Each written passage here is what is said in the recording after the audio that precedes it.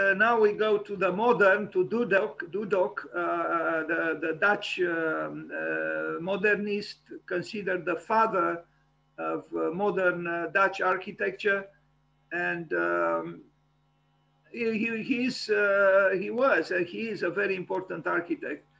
So Willem Marinus Dudok, born in 1884, you know, just 3 years younger than Le Corbusier.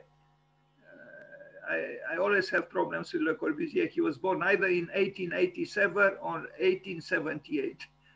One of the two, if my memory is not functioning. And to 1974, this was the man. I think he worked in the army for a while, and then, but he was a very, very important architect, and not too many people in the Netherlands can claim the role of the father of modern Dutch architecture, but he does. Dudok, Willem Dudok, William Dudok, if you want. Rather elegant, but architects in general are elegant. They are, you know, people who know how to negotiate with society and aesthetics. Drawings, some drawings by Dudok.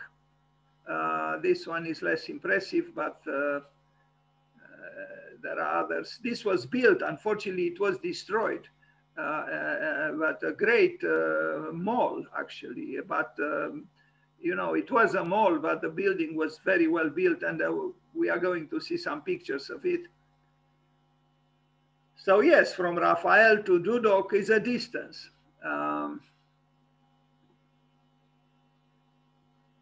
Modernity has its virtues too, its values. You know, we cannot condemn, you know, modernity to insignificance, because we live in modernity, and you know, it has its own vitality, it has its own inventions, it has its own beauty. The City Hall in Hilversum, 1928-1931. This is one of his best works, if not the best. And his style, because we could talk actually about the style, is illustrated well in this building. Maybe that spire is that tower is a little bit too tall and too emphatic for my taste. But I was born in the Libra, under the Libra sign, so although I like excesses, but it does seem to me a little bit too too emphatic. But it's a great building, actually. It's a great building, and let's see again. It's a city hall. It's a city hall indeed. That tower seems to proclaim the power of this city hall. It has a lot of, I mean, this, you know, mini lake in front of it is adding a lot to the building, and its reflections are very nice. I like very much this building, you know, and I think Frank Lloyd Wright would have loved it too.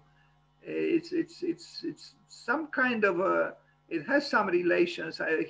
He had a great impact on the Netherlands architecture, on the Dutch architecture, Frank Lloyd Wright. But this is transformed for an urban kind of Frank Lloyd Wright. And there are very subtle things, and there is variety, there is movement, there is a quest for architectonic freedom, maybe even the representation, the graphic representation of the plan of the building has something, I feel, somehow connected with Wright. 1920s, it's a great building, and it had an impact on the Dutch architecture. The brickwork is exquisite, as the Dutch are accustomed to do.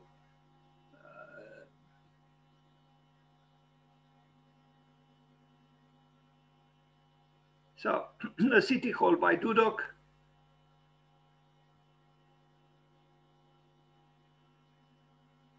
It's not overwhelmed by details, but there are gestures of you know, grace in a way.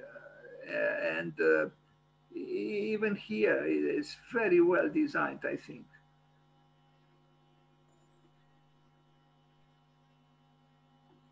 You wouldn't expect something like this from an army man, actually. But again, you know, let's not have preconceptions.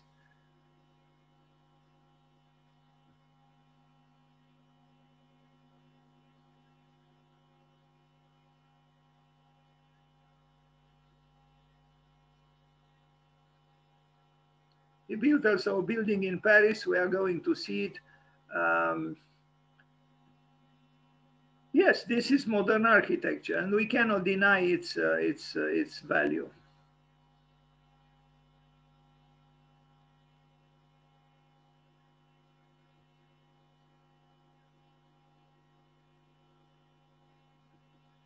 A school from 1921, 1922, so 100 years old, kind of similar with what we already saw. That's why I use the word style, the Dudok style, because almost all his buildings are kind of similar.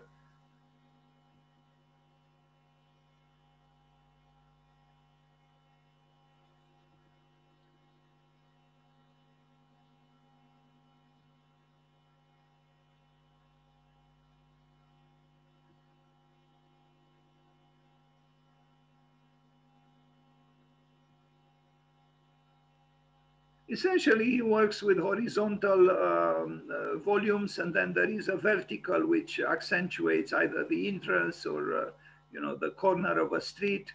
Another school, this one different from the previous one.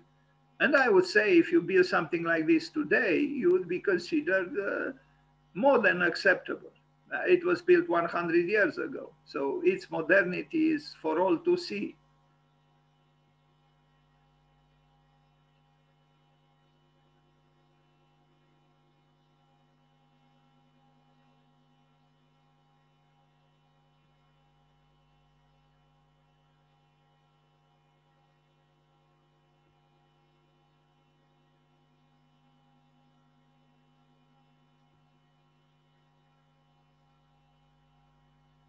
You notice the car belongs to a different age, but the building could very well belong to our time.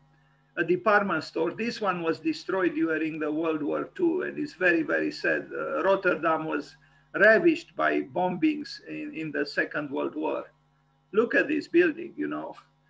I mean, even those who hate modernism should acknowledge its elegance. And it was built and it was destroyed during the Second World War. Very, very sad. Of course, it wasn't the only building that was destroyed. A lot of Rotterdam was destroyed. Look at the cars and look at the building. They belong to two different ages. The building has a modernity which would have been considered audacious even in our time. But the cars,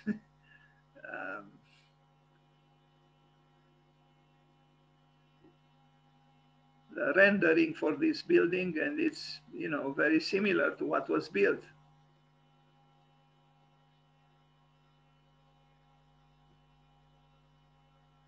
Sad. It is incredible that the ability of humankind to, you know, destroy itself, to negate its own levels of excellence it is incredible to me that we seem to learn nothing. You know, it's like as if the war is an unavoidable. Sorry, I'm not well, as you can see. I cannot pronounce this word, but it's incredible to me that the war cannot be avoided. How come? It's not a fatality that comes upon us from another planet. We generate it. 1965. So we already passed over the Second World War, and this is a building from 1965, City Hall.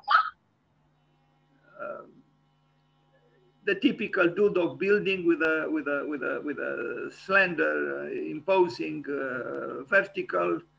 Otherwise, the building is different from what we saw, but still you recognize Willem Dudok.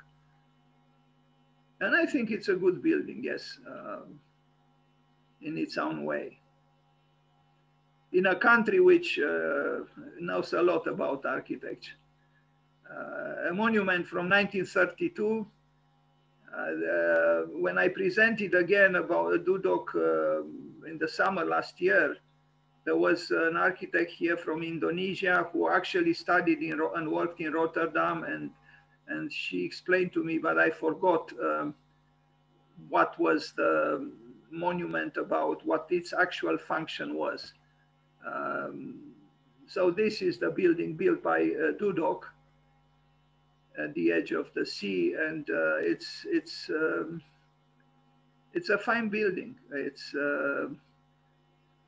It's clearly modern, and it's slender, it's elegant. You'll see the stair as well. It's functional. It's not pretentious. I like this building. Maybe that top with sloping roofs is a little bit too placid and predictable, but you cannot see it from all angles, or you have to be at a certain distance.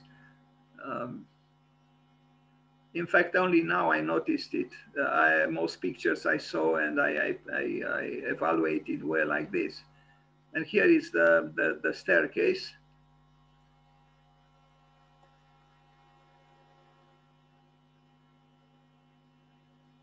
Cité Universitaire Collège Néerlandais in Paris from 1939, so before the Second World War.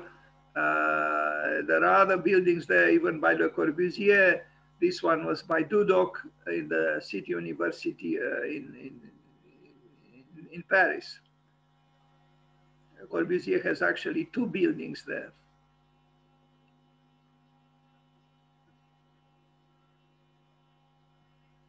It was refurbished, taken care of.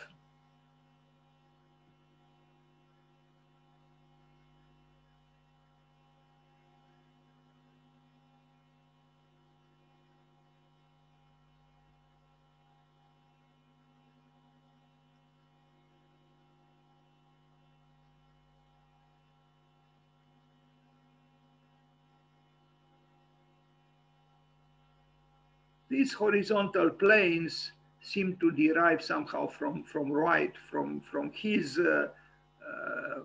emphatic quest for the infinite at the horizon, so to speak. I remember the Robin House in Chicago and other works by him. But here we have a kind of I mean, there is a difference because this is urban. It's in an urban environment, but still these horizontals, accentuated as they are, I think derive somehow from the organic longings of Frank Lloyd Wright.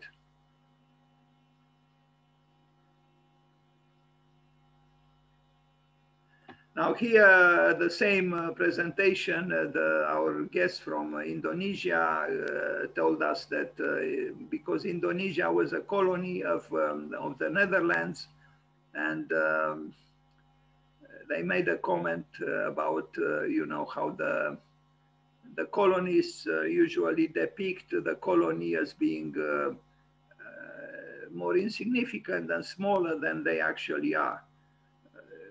You know. The politics of publicity are, it seems, unavoidable.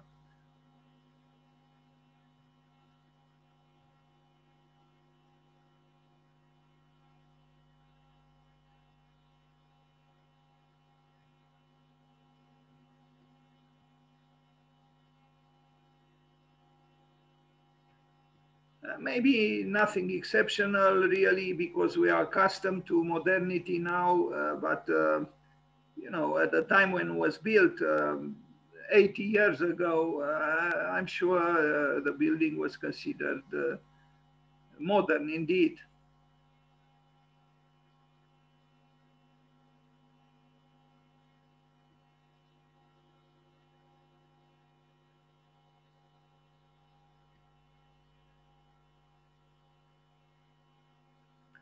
For 3 years, I went to Vienna in Austria with students in a summer school, and we were housed at Erasmus House with rooms almost identical with what we see here. So I think the architect of the Erasmus House in Vienna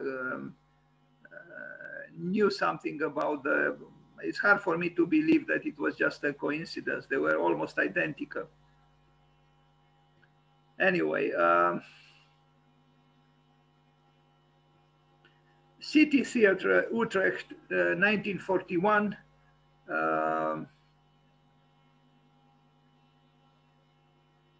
You know, in Utrecht is that famous Villa Schroeder House.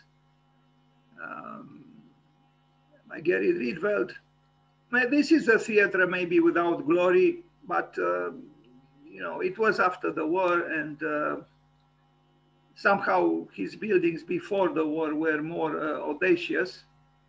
But I think there is value also in reticence sometimes. So considering the ravaging war, maybe there wasn't a time immediately after the war to become so-called audacious. There was enough audacity in a negative way during the Second World War, much too much of it.